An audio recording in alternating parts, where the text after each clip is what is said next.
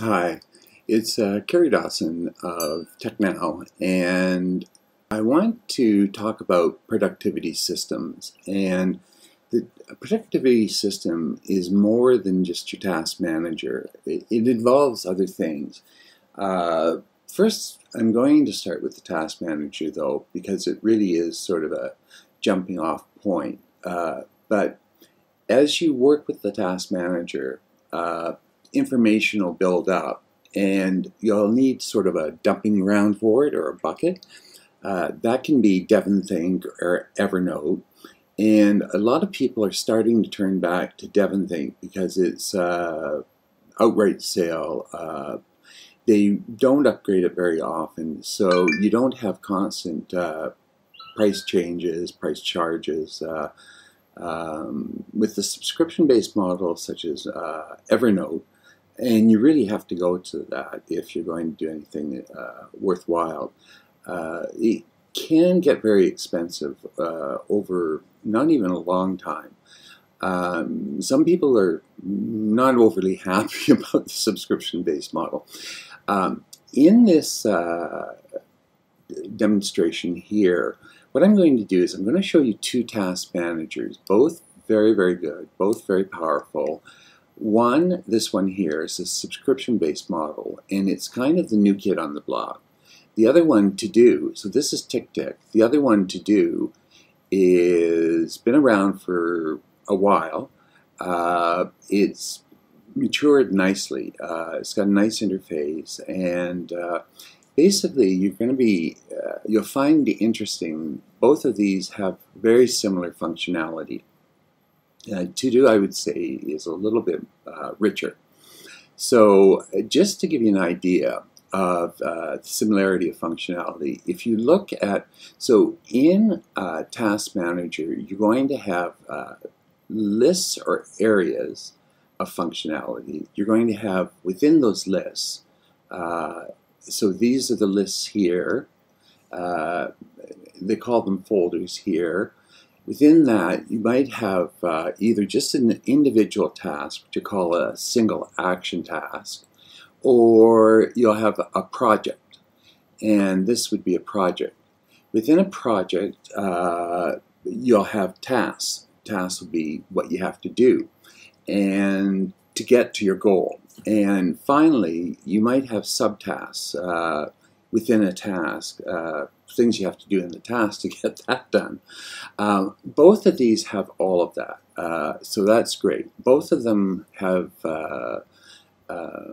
fairly advanced functionality in terms of entry. That is, it's pretty intuitive, it's fast, and that's important. You don't want to mess around for long periods of time trying to get things in. Both of them support priorities, due dates, all the standard stuff, but some things like OmniFocus don't support priorities. And I think priorities are important because you can change those and therefore change your views. Now, so just to give you an idea of the similarity between these, here are your standard lists. They're very similar. Here are your action lists. So you have personal shopping, financial work. These are just like they call this folders. These are lists, and you might have computer work, personal, financial, medical, whatever. And within these lists, or within these folders, you're going to have your projects or individual tasks. And in individual tasks, I put them under a single task action list. Within the task, then, a project. I'm sorry. Within a project, the project is your goal, what you want to get done.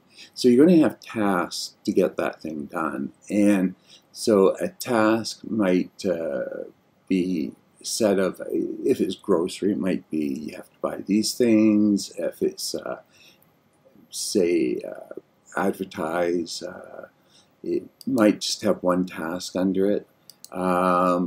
This is exactly the same, where it has groceries, and you could have groceries filled out exactly the same way.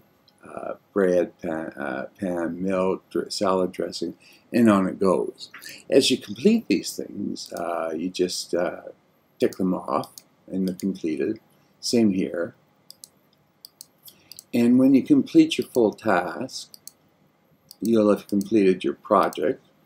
And so you're moving along your path of getting your items, which may be many during the day, done. So just to start, you might want to take an overview of everything that you have to do. You might want to look at what you have to do just today, though. If you don't have a lot to do just today, you might want to look at more than just today. Where these task managers shine is in the custom views that you can make, and To-Do has a slew of them. You can create overdue tasks, so tasks that you've done, but you just want to see for reference purposes what you've done. Do today tasks, today and tomorrow tasks, tasks for the next 3 days, the next 7 days. Just your high priority tasks, the things that you really need, or you feel you really need to do. The same applies over here. You put it under custom and build out custom views. And medium and low priority tasks, that is, you've got most of your stuff done, you're feeling pretty comfortable, so you might want to just look at the medium priority, or all your projects. And so all your projects would be under here, and you just have one, or yeah, you just have one, you click it, and you find out it's this, and it has one task. So you don't have necessarily a lot to do. What I find happens is you can really build up these projects and tasks pretty extensively. You can go a little bit overboard. So you want to try to make sure that the tasks are on target and they're leading to a goal, and you can get these things done.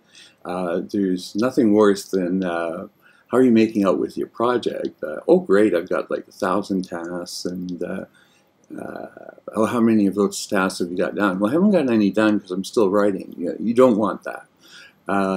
So in either of these, your goal really is management, and them as an assist, a reminder.